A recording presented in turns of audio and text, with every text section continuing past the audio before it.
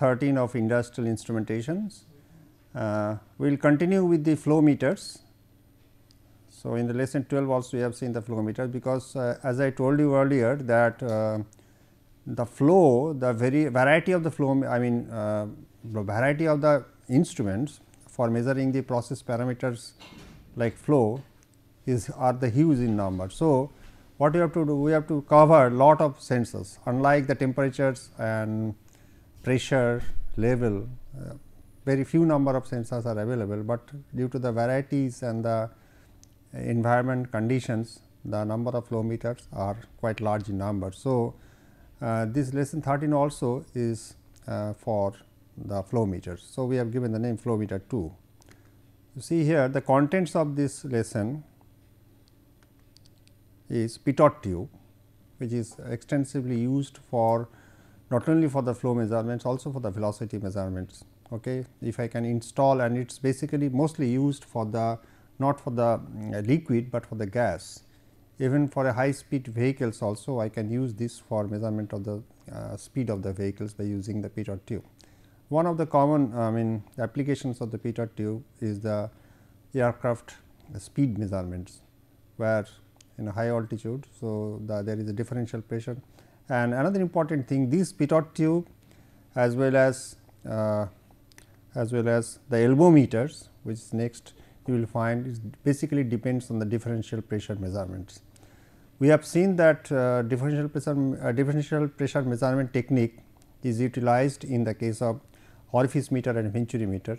So, in pitot tube and elbow meter also we will see that we will use the same principle.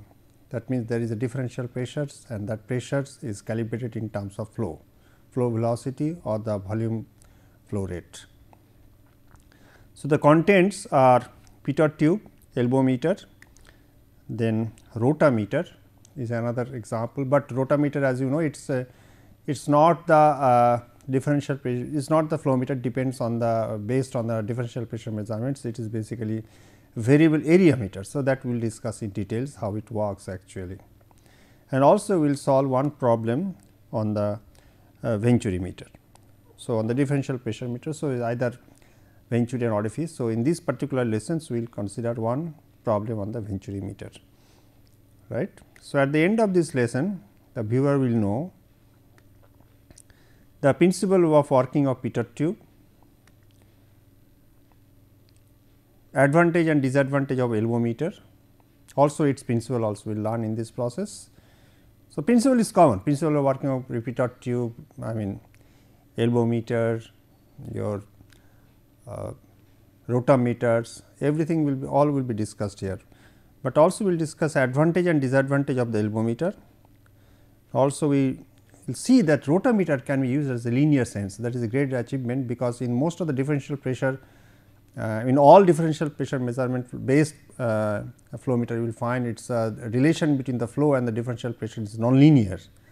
So, which creates a problem. So, we need some other circuitry to linearize, which is not necessary in the case of rotameter, though it is usually used for very short range of flow measurement, range is not much, right.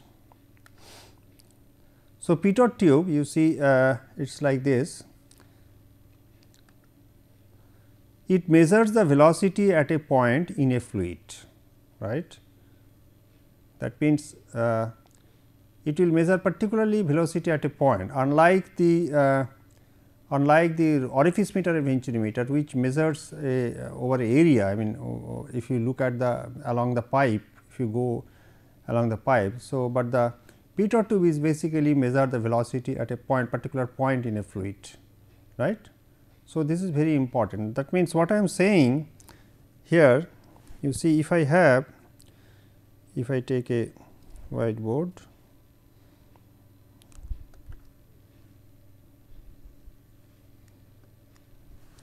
and that means, what I am saying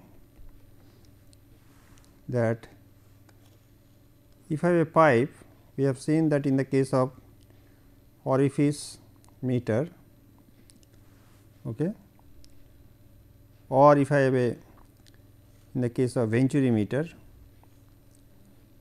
we have seen. So, its average the velocity at the whole point. Okay, it is like this one. It average the velocity. If I am interested by the pitot tube, if I interested to measure the velocity, suppose at this point of the fluid, or at this point of the fluid, or this point of the fluid, by this of the fluid, that is not possible in the by Venturi or orifice meter, right, but it is possible by the pitot tube. And another important thing is it is an open channel meter, it is not a closed. You can use it as a closed channel meter, but you can use it as well as open channel meter. That means, I have a tube, what they actually will discuss in details. So, this tube is installed inside the pipe, suppose this is a pipe. So, depending on the installation, I can move it little up here in this, or I can move it down. So, I can at a particular point, I can measure the velocity of the fluid, right. Like Weir's, this is also an open channel meter, but we can use it as a closed channel meter also. It measures the velocity at a point in a fluid. It is an open channel meter that I told you. It is suitable for investigation around an aerofoil in a wind tunnel or the measurement of velocity profile in a pipe prior to installation of the permanent flow meter. Sometimes some estimation is necessary, that means how much is the flow, I mean before installing your flow meters like Venturi meters or orifice meter or dull tube and flow nozzles. So, we need some estimation. So, in that type of situation, pitot tube is can be easily inserted and take the measurement, because you know that in the case of orifice meter, Venturi meter, it is a very cumbersome devices. It needs a lot of time, but for the estimation, this not, you cannot spend that much of time, neither nobody will allow to disturb the installation, but in the using the pitot tube, you can overcome that type of difficulties, that I can estimate, as well as I can measure quite accurately the flow velocity or flow measurements.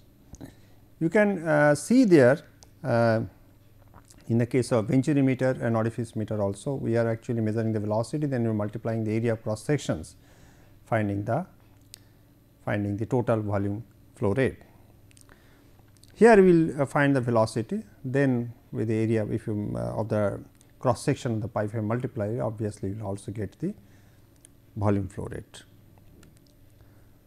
The principal operations of pitot tube is like this.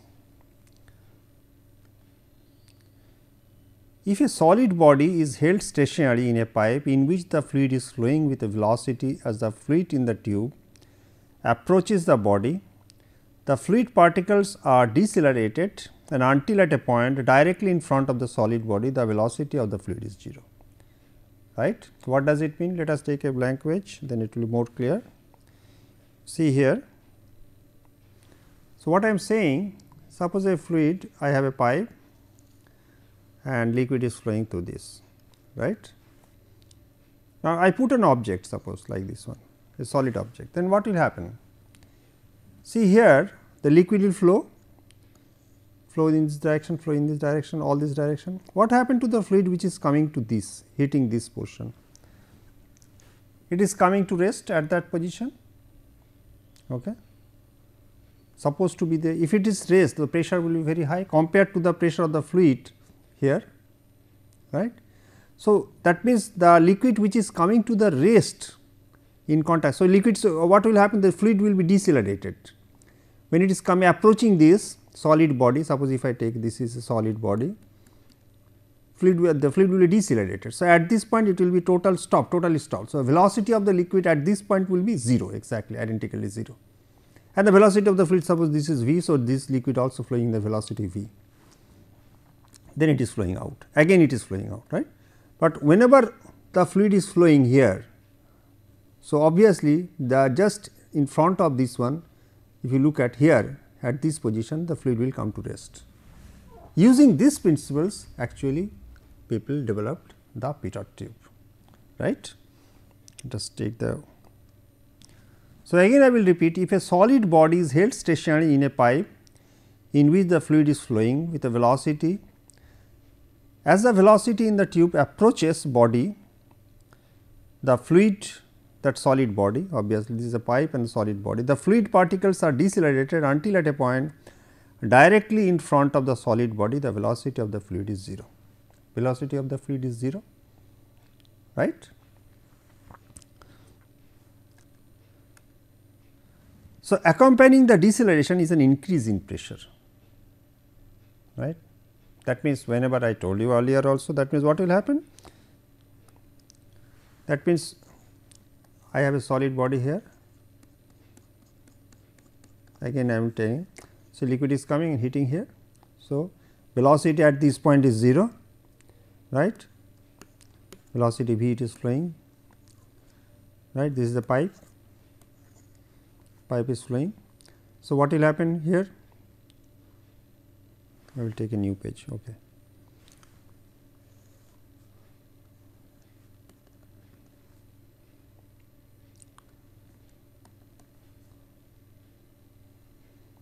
So, like this one, it is flowing like this,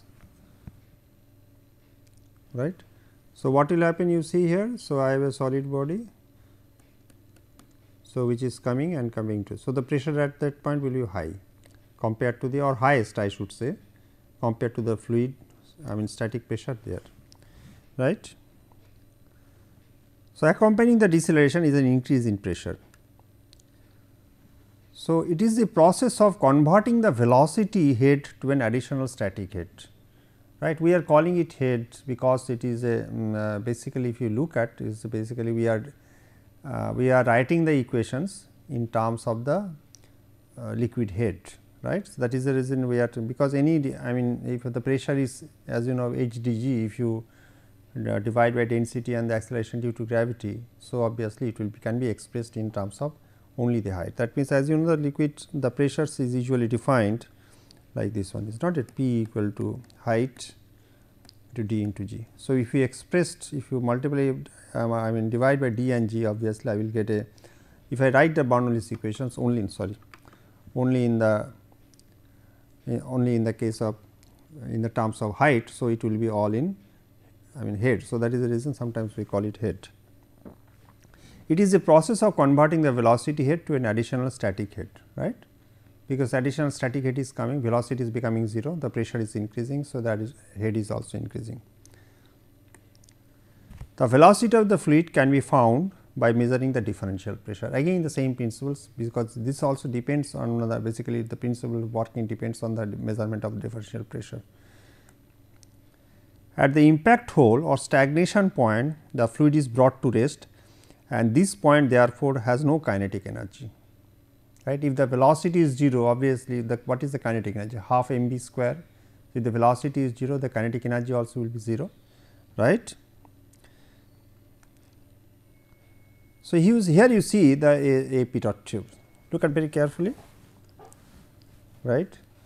So, you see this is a pitot tube, our liquid is flowing, it is installed in a pipe, I have not shown the pipe. So, pipe will be there, right, pipe will be there. So, pipe and inside the pipe it is going, if I take a different color pen.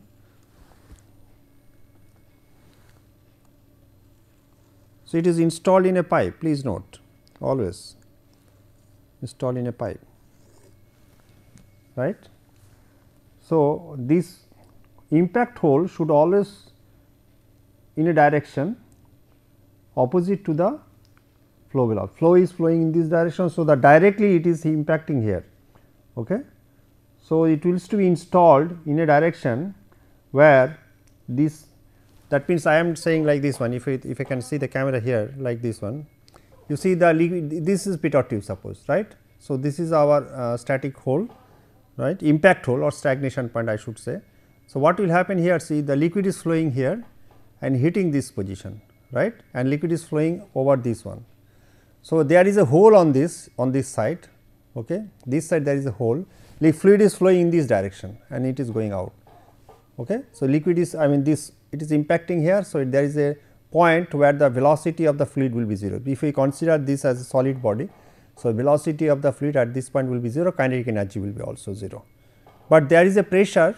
So, out inside the pipe also, that pressures we are calling it static pressure, right, and these pressures, the pressure at this one will be the stagnation pressure.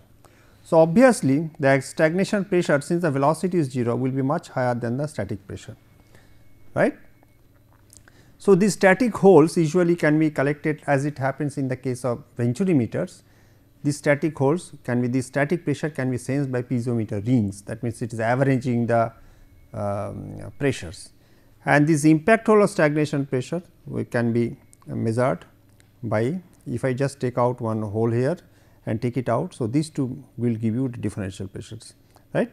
This minus this pressure P 1 minus P 2 will give you the differential pressure. As the flow velocity increases, P 1 will increase, obviously delta P will increase. What will happen? You see the delta P differential pressure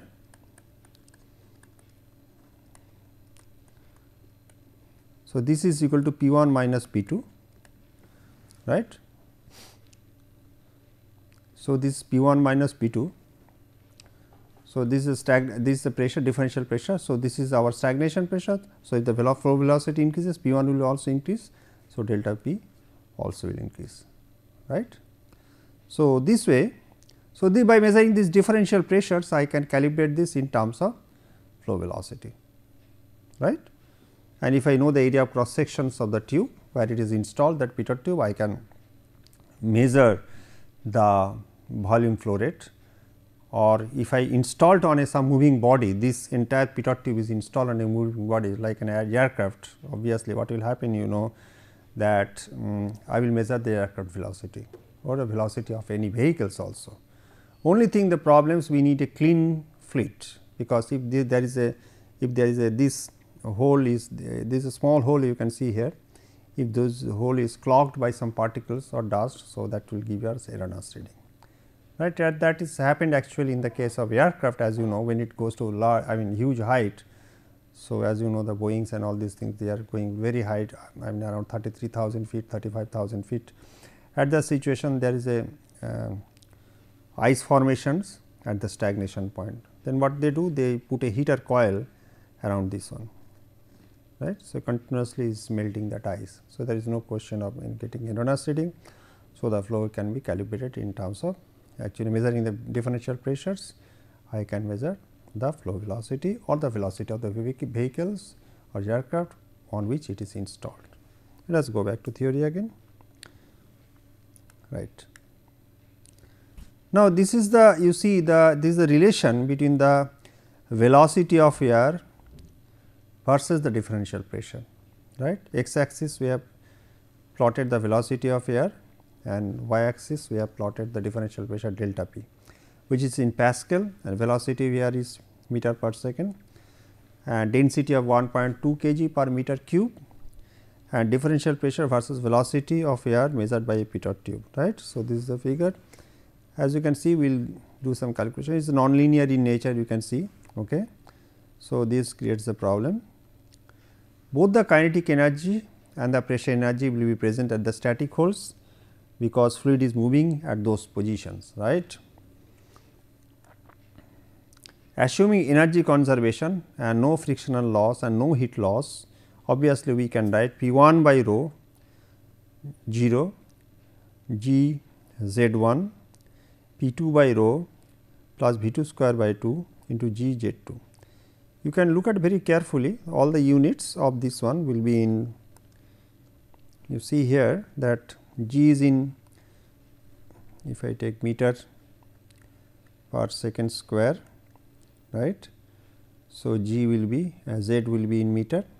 So, it will be meter per second whole square, this one. This also will be meter per second square, right. P 2 can be, it is the pressure. So, Newton per meter square, right. So, if you simplify this one, suppose this Newton means kg, P is in Newton, right. So, it means that P is in Newton, means you will find that is a kg meter per second square. So, if you divide by rho, that is kg per meter cube, again it will be.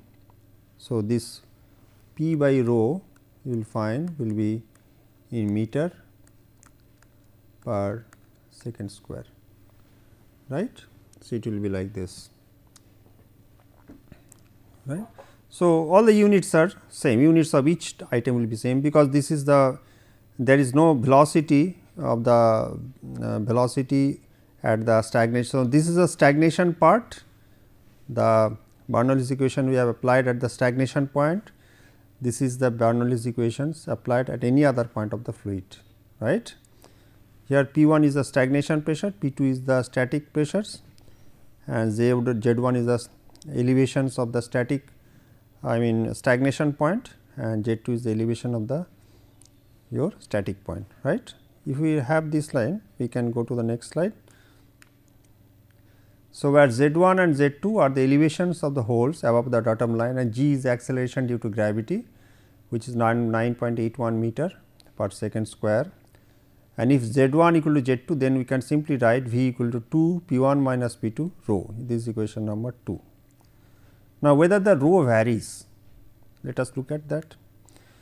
Now, from equation 2, we can write delta P equal to, so this is delta P equal to V square into rho divided by 2, is not it? Differential pressure equal to half of rho V square, but delta P is the differential pressure P 1 minus P 2. So, V obviously I can see here, you can see this is the most important equation, count for all differential pressure flow meter, you can see this is V equal to V proportional to root over delta P, right. So, delta P if you calibrate in terms of V, obviously there is a nonlinear relationship, right. So, for air at 20 degree centigrade and pressure P 2 of 10 to the 5 Pascal, that means static pressures I am talking of, with rho equal to 1.2 kg per meter cube, gives delta P equal to 0.6 V square. Thus, at V equal to 10 meter per second, we have delta P equal to 60 Pascal and delta P by P 2 equal to 6 into 10 to the minus 4. And at V equal to 100 meter per second, delta P equal to 6 into 10 to the power 3 Pascals and delta P by P 2 into 6 into 10 to the minus 2. What does it mean? It means that when the flow velocity, does a low value of delta P by P 2 ratio means that for the velocity less than 100 meter per second, 100 meter per second is a quite fast, I mean quite high speed, right. That means the difference, it is extremely high speed 100 meter per second, right. The difference in density between the air at the stagnation point and the static holes is negligible, right. The error introduced by considering the incompressible fluid is within 1%, right. Now, differential pressure transmitter is a special type of differential pressure transmitter is necessary for particularly in this case due to low differential pressure, because if the fluid is actually air gas. So, the differential pressure also will be less, because as you know the differential pressure also depends on the density of the fluid, right. So, the air has a lesser density. So, due to low differential pressure, so your differential pressure also will be low. So, we need some more sensitive differential pressure sensing element, because this differential pressure first we will sense, and before converting to the electrical domain, that is 4 to 20 milliampere of current domain, I need some higher pressure, higher differential pressures, right. So, I need some more sensitive, I mean this type of system which will convert this your differential pressure to some other change like capacitive change or any other change, displacement change that can be converted in the electrical current domain of 4 to 20 milliampere. So, the transmitter is made of an LVDT sensor which senses the central point deflection of diaphragm capsules. So, we will have a diaphragm capsules, okay, we will discuss this one. It looks like this. If you look at is a diaphragm looks like this, stretched diaphragm. So, if the pressure increases, you know the diaphragm will be stretched like this. So, if suppose this pressure is P 1 and this is P 2. So, P 1 minus P 2 will delta P, P 1 is always greater than P 2. So, it will be stretched like this one. Now, here if I put an core of an LVDT, primary to secondary like this one, right, like this one. So, this is the output voltage of the this is E x. So, according to this movement I will get a voltage here, is not it? This is the principle of LVDT. If the P 1 increases, delta P delta P increases, so it will move more and up and up. So, I will get unbalanced voltage here. Okay. So, that voltage is, and since LVDT is quite sensitive, as you know, in fact, it is more sensitive than the capacitive sensors. Capacitive type of differential pressure flow meters we have seen that we usually use in the case of orifice or venturi meter, but we need little special type or more sensitive transmitter here, because of the fact that the differential pressure here is small. So, LVDT is a very good choice, because it is very sensitive, as we have discussed in the case when we have taught the lessons of the industrial instrumentation on LVDT. So, I can use simply use an LVDT in that case, in this particular situation, right. Let us go back. So, it gives a 4 to 20, that voltage LVDT unbalanced voltage, that means the secondary voltage which is in oppositions can be converted easily to the current domain of 4 to 20 milliampere output for differential pressure. For scheme of velocity, you see everywhere it is like this one. You have seen that in the case of this LVDT, in the case of this flow measurements also, what is the minimum flow that must be prescribed, right. What is the maximum flow, that also in the process it is fixed. So, what we will do? We will accordingly we will fix our 4 to 20 milliampere. So, the calibration is most important. How will we calibrate? So, for the minimum flow velocity we must get 4 milliampere of current, for maximum flow velocity we must get a 20 milliampere of current. Accordingly, our electronic circuit, that is converter, which will convert, because always you know that there are many simple circuits are available for to convert this type of signals, voltage to current signals, right. So, depending on the whether you suppose I have a 0 to 10 volt, accordingly for 0 volt I want 4 milliampere, for 10 volt I want 20 milliampere, that type of things can be easily made, right. So, similarly here also, instead of suppose 0 volt I have a input voltage, LVDT outputs I am getting suppose 0 to 5 volt, no problem. So, if it is 0 to 5 volt, accordingly I can set my circuit some reference voltage, resistance by which I can make 4 to 20 milliampere of current, right. Now, scheme of velocity measurement is shown in figure 3. You see here that you can see here the input is velocity v, right. I have a pitot tube, I am getting a differential pressure of delta p. So, I have a dp transmitter. So, dp transmitter is basically here not capacitive, it is a LVDT based, then 4 to 20 milliampere of current is coming. So, we have a data acquisition systems and we have a PC. Data acquisition system, obviously it will convert this current to the voltage domain, then it is digitizing it before giving feeding to the PC, where I can record the flow velocity, and if I have to take some actions, that means I have to feedback, suppose this PC output through data acquisition card again can go back to the control valve to reduce the flow. Ultimately, what is the use of this pitot tube and all these things, I have to set some. Already the prescribed that this much of oxygen will flow or this much of hydrogen will flow in the pipe. So, to set that, so I have to measure this velocity, then feed it back to the some control valve. So, that by which it will either open or close to bring the flow velocity to the prescribed level, right.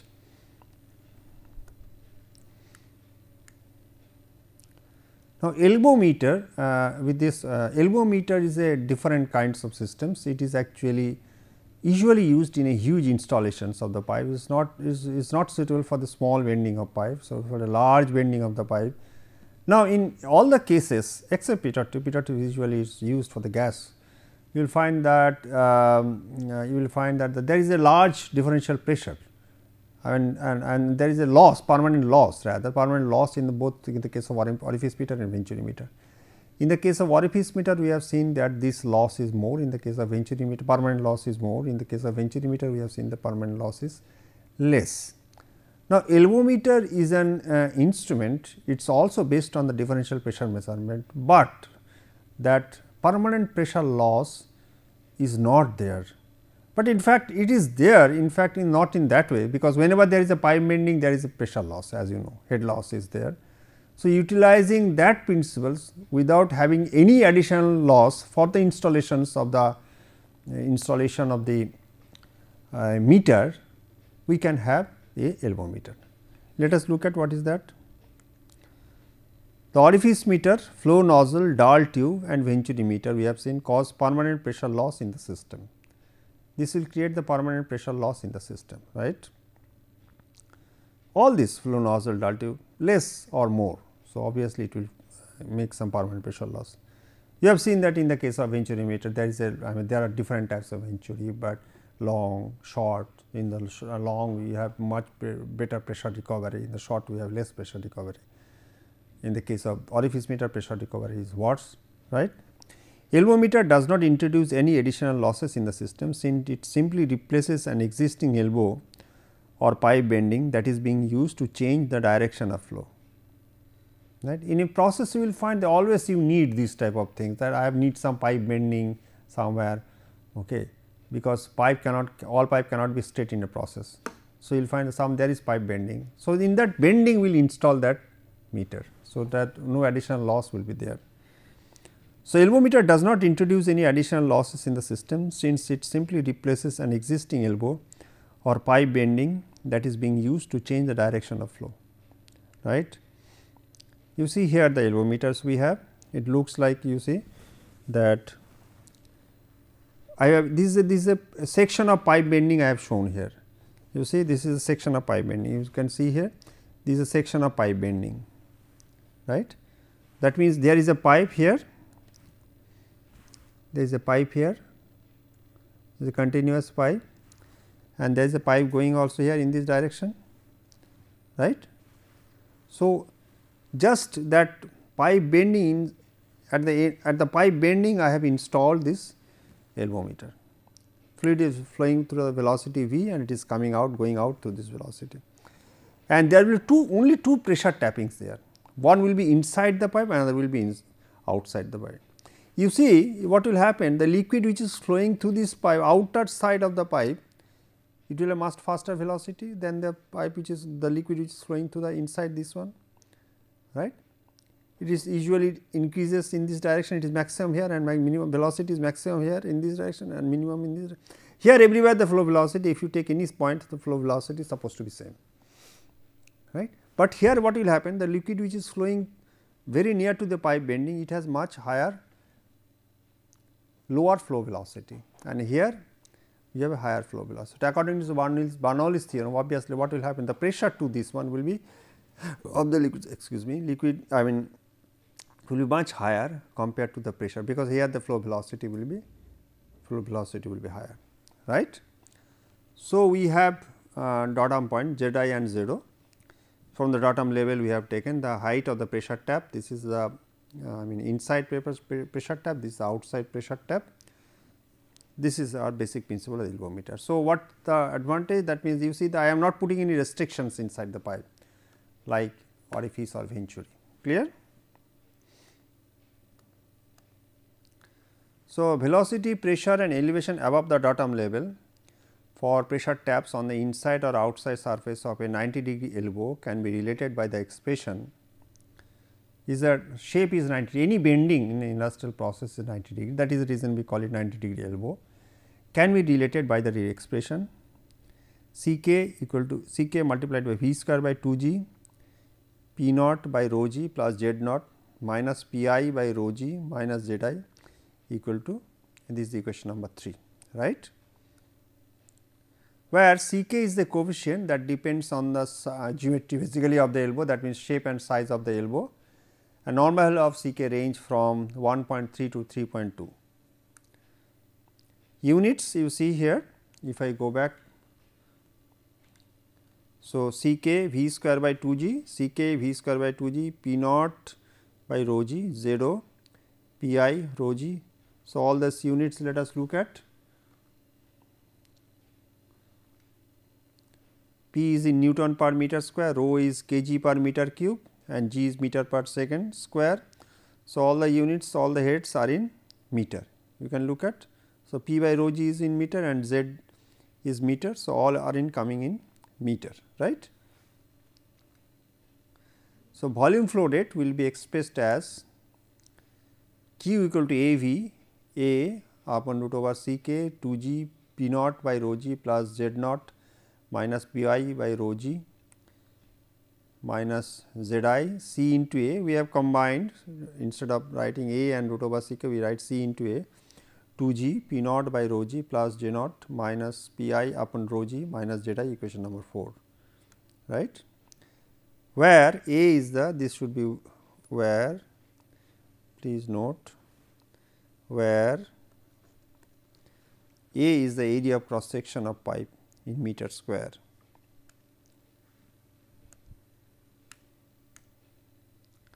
The value of C ranges from 0.56 to 0.88, and the primary advantage of the elbow meter is the savings of the extra pumping cost. For the huge installation, that is a good amount of saving, right. So, the primary disadvantage is that of the each meter must be calibrated on the site. It is very difficult to find the flow coefficients, as you know that this value of the C ranges from, we have always given the range. So, you have to install, it depends on the slide pipe bending is not exactly 90 degrees, something else may happen, suppose it is internal cross section exactly not in circular in shape. So, obviously, everything will change the installation, change the calibration constants or the discharge coefficient C, right, or flow coefficient C. So, that creates the problem. So, each and every installation, that is true for even for almost all the installations, right. Though we can suppose we have a thermocouples, we can calibrate it in the laboratory, but it is better to install calibrate at the site itself. The primary disadvantage is that each meter must be calibrated on the site, right. So, the low operating cost can usually justify the calibration cost. The low operating cost can usually justify the calibration cost. The elbow meter again that restrictions, so the upstream flow restrictions and the downstream flow restrictions, that means obstructions, that means any pipe bending, these that will be there. So, that restriction is there, which we had previously in the case of orifice and venturi.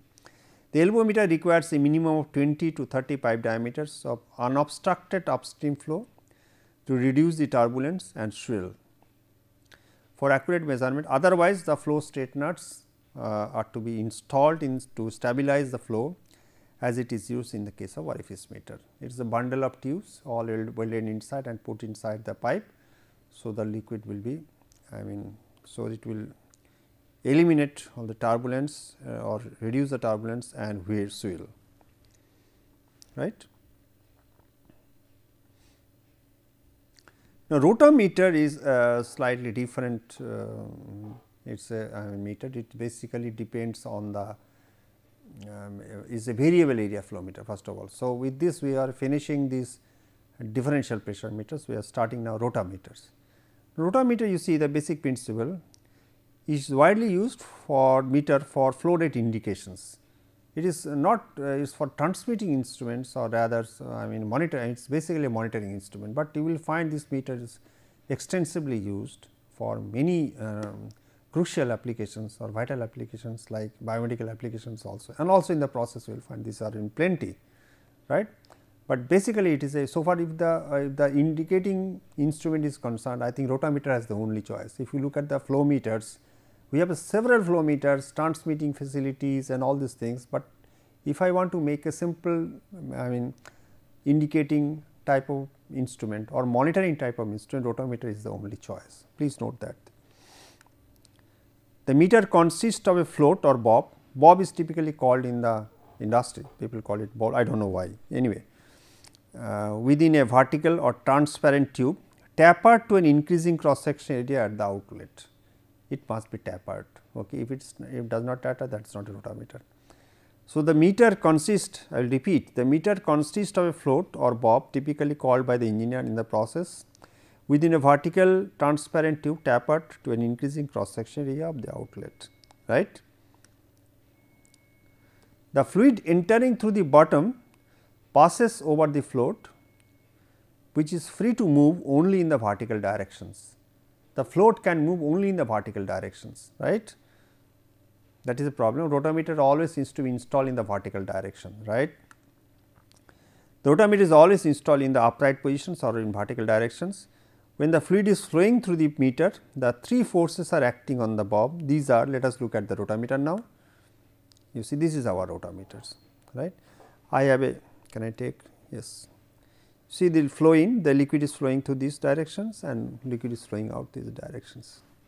So, it is to be always installed in these directions, vertical direction, right. There is a graduated, all rotameter is accompanied by a graduated scale. You see this tapering so small that it is very difficult to, if you look at the rotameters, it is like a very difficult, it is usually its size is like this pen, most of the rotameter will find, it is like with this pen, the size is very small, it is not that very huge in size, you will find this size, right, and it is slowly increased in taper, angle is slowly. So, bottom it is a smaller angle, included angle, so it is slowly increasing, right. So, that means it is increasing here, slowly it is increasing in this direction. But this tapering so small, that is with the naked eye it is very difficult to visualize, because this rotameter, since it is made of hard, I mean glass or I mean strong glass, what they do, you will find it puts on a casing also. On the back side it is getting only some front side you can see, right. That we have seen in the case of in our first lesson 1 we have shown some rotameter. So, liquid is coming in this direction, there is through pipe it is coming in this direction, it is going up, then it is moving in this direction.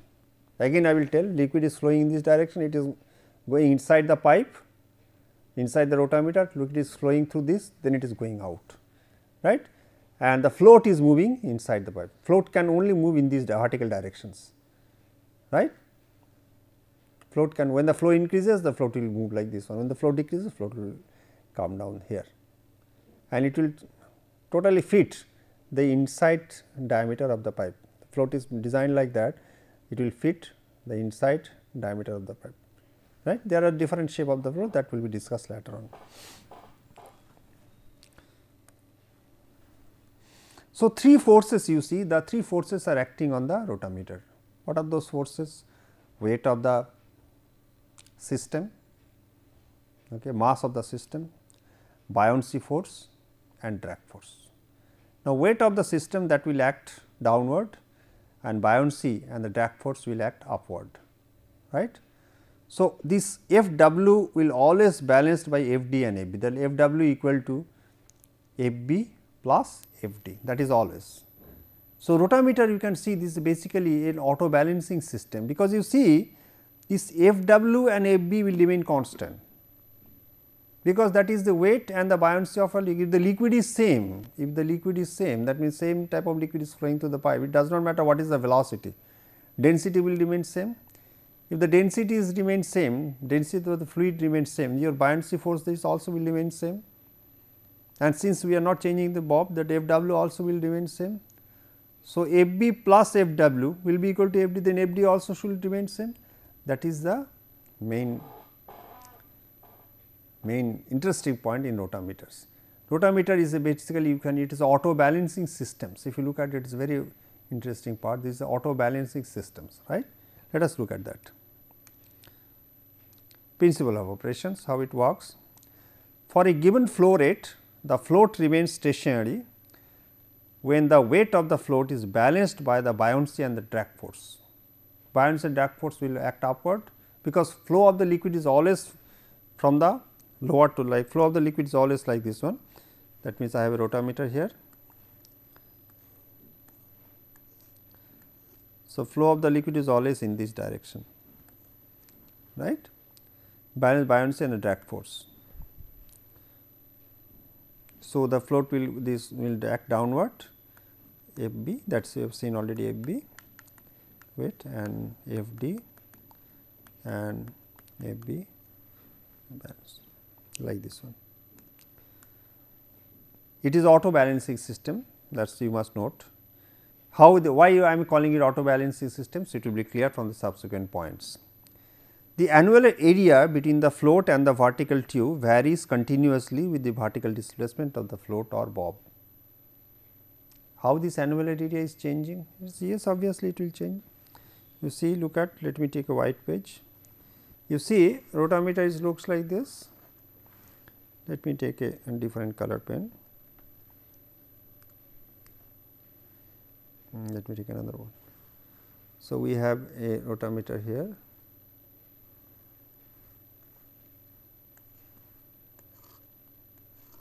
if I look from the top, what will happen? It will look like this. You see here, the liquid is flowing through this. So, what is this annular area? As you move up, what will happen? The area of cross section, if you find, leaving this one will increase. Area of cross section will remain, I mean, it is always increasing as you go up, right. As you go up, its area of cross section increasing. Area of cross section of the float is also same. So, the annular area, that means, if I look at here, annular area, which is the shaded area, will change as this float goes up. That means, I am telling that the area of annular area at the position of the float, if I think of the annular area at the position of the float, that will increase if the float goes up, is not it? If the float comes in, it is annual area will be no more. So, at that time what will happen? Float will just fit on this one. In that case, it will, there is no annular area. So, at the flows, this float goes up, the annual area increasing and increasing, right. These principles we are discussing, clear? We are. So, the annular area between the float and the vertical tube varies continuously with the vertical displacement of the float or bob, right. For a particular liquid, the weight of the float, as I told you, the weight of for a particular liquid, weight of the float is constant, buoyancy force is also constant. Therefore, the drag force is to be maintained as a constant level. Drag force must be constant also. For a particular liquid, the weight of the float and the buoyancy force are constant. Therefore, the drag force is to be maintained at a constant level, right. Since the area of cross section of the float is constant, the pressure drop across it should be constant. Since the area of the cross section of the float is constant, the pressure drop across it should be constant, right. This is a key point. Now, when the float is in particular position for a flow rate, the differential pressure varies with the square of the flow rate, clear. When the float is in a particular position for a flow rate, the differential pressure varies. What is the differential pressure? Across the flow, across the float, differential pressure across the float. When the float is in particular position a flow rate, for a flow rate, the differential pressure varies with the square of the flow rate, right. So, now therefore, to keep this differential pressure constant for some other flow rate. So, when the differential pressure must be constant, otherwise the drag force will not be constant. Drag force must be constant because it is equal to F w plus F d, F w plus F w equal to F d plus F buoyancy. Weight must be counterbalanced by the buoyancy and the drag force. So, drag force must be constant. So, to keep, since the differential pressure is constant, so obviously what will happen? The area of the annual area must change. That means, the float must move up and down, right. Therefore, to keep the differential pressure constant for some other flow rate, the annual area in between the float and the vertical tube must change. Must change means, if the differential pressure as the flow increases, differential pressure is constant. So, to keep the drag force constant, what will happen? The flow area must change, right. Right. Now, the variable area is provided by this vertical tube. This variable area, as I told you in the earlier, you see between the float annular area, that is if you do not make taper, then there is this type of thing will not be achieved. So, the position of the float can be made essentially linear with the flow rate by making the area of cross section of the tube vary linearly with the vertical height, right. Considering the incompressible flow, the volume flow rate is expressed as, this is the equation C d equal to A t minus A b 2 G b V b rho b rho f A b rho f A t A b. So, let us look at what are those. So, this is the flow coefficient or the discharge coefficient. A t is the area of the tube, area of cross section of the tube, area of cross section of the float, bob or float, whatever, area of cross section of the tube, area of cross section of the float, area of cross section of the tube, this is the volume of the bob, okay. This is the density of the material of the bob, this is the density of the fluid, this is the area of the bob, and this is the density of the fluid. Okay. We have written all this in the all the legends are given in the next slide.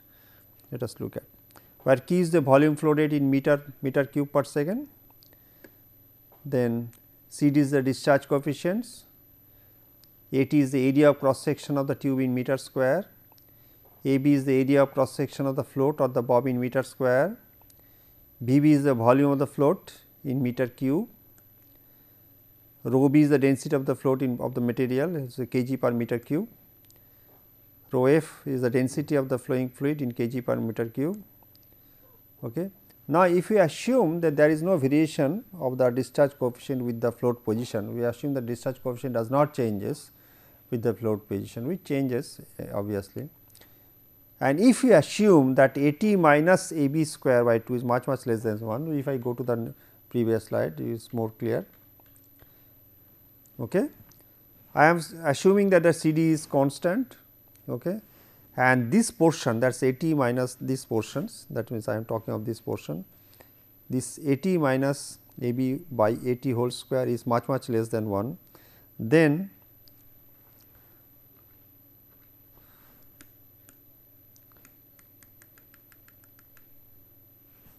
okay.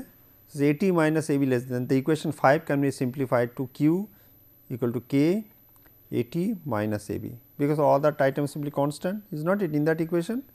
So, the volumetric flow rate equal to K AT minus AB, where K is equal to CD root over under the square root 2 g volume of the bob BB rho B minus rho F upon AB into rho F, right.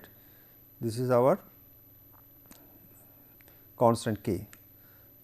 So, now if the cross sectional area of the vertical tube varies linearly with the float position, if we vary the cross section of the tube in such a way it varies linearly with the with the float position, then I can write the volume flow rate equal to Q equal to K1 plus K2x, okay, to constant and x. X is the position of the float, right, position of the bob, right. So, the rotameter usually has an accurate range of 10:1, that is better than the square root sensor. So, that is quite obvious. So, the square root sensor much better than the square root sensor. Square root sensors we have seen that the 25% less than 25% of the maximum full scale range, the error is, this reading is very much erroneous. That is not the case in the case of rotameter, right. Now, shape of the rotameter. So, what we will see that in the case previous, you will find that we have seen also that if I take a different color. So, we have seen that it is tapered like this one, okay. The float is moving like this one. So, it is in a casing, okay, and it is a graduated scale is there, right. So, this is liter per minute or liter per second, whatever the way you like actually represented it, right. So, this is the float. So, this is calibrated in the volumetric flow rate or velocity. So, it is a volumetric flow rate, it is calibrated. So, whenever by looking at the position of the bob, I can, if I look at here, I can tell that what is the flow velocity, right. So, this is very important in the case of rotameter. So, it is basically used for the monitoring instruments or indicating instrument, but not for transmission instrument, right. But that does not necessarily mean that the accuracy is poor, accuracy is quite good in the case of rotameter, as I told you, and you will find that it is extensively used in the case of anesthesia. As you know that when the patients under operation, first they put an injection, physicians, for to go the patient under, they say that the patient will go some subconscious state, right. To maintain that state, they must have continuously supplied gas, so that the patient will remain. So, to how much gas they will put to the patient nose. So, that will be they measure by the flow meter, the rotometer, and there the float, let me go back again, I am sorry, shape of the rotometer you will find that the float is actually they are using some light heavy plastic sort of thing. So, by looking at the position of the float, I can tell how much gas is I am giving to the patient. That because this is very important. Those who do the anesthesia, for they actually looking at and determining that regulating the valve, they are controlling the how much liquid is flowing, how much fluid is going to the patient, right. Now, floats with sharp edges are less sensitive to fluid viscosity that changes with temperature, right. So, the you will find that because viscosity of the liquid, as you know, it changes with temperature, right. So, but if I make the float the sharp edges, that will be almost independent of viscosity, right. Vertical tube of the rotometer is made of glass to make it a monitoring instrument. Rotometers are used in applications, so the accuracy is not a prime concern, but it is not that inaccurate also, otherwise it cannot be used in biomedical application, such like very crucial when the because if you give more gas to the patient, so patient will die, and if you and if you reduce the supply of gas to the patient, so what will happen, patient will come out of the subconscious state. Physicians cannot operate. So, till the operation is complete, the patients will be under that state. Now, here now we will solve one problems on the Venturi meter. You see here the problem looks like this. A Venturi meter is to be used to measure the flow rate of water in a pipe of diameter d equal to 0.2 meter. The maximum flow rate is 2136 meter cube per minute. Venturis with throat diameters of 0.10 meter, 0.12 meter and 0.14 meters are available. Choose the most suitable Venturi meter assuming the differential pressure at maximum flow is 918 kg per meter cube, and calculate the accurate value of the differential pressure developed across the chosen Venturi at maximum flow rate, right. This is our. Now, we have given some chart also. Here see table for orifice plate. This is beta equal to we have seen that some chart for Renault numbers, how much the flow coefficient changes. So, table for Venturi also we have given, this is the pipe and throat diameters for the different NO numbers, how the discharge coefficient changes, okay. That is we have given. These are tables are necessary for solving the problems of the Venturi meter and orifice meter, right. This is one other chart we have given, last chart we have given, that is the Renault numbers, how the beta changes, table for orifice plate of 0.05 meter, that is the dimensions of the orifice. So, you find that how much the Renault number changes, right. So, let us solve the problem. Here you see the problem is like this one. Here CD we can see for CD is equal to 0.1, okay, is not it?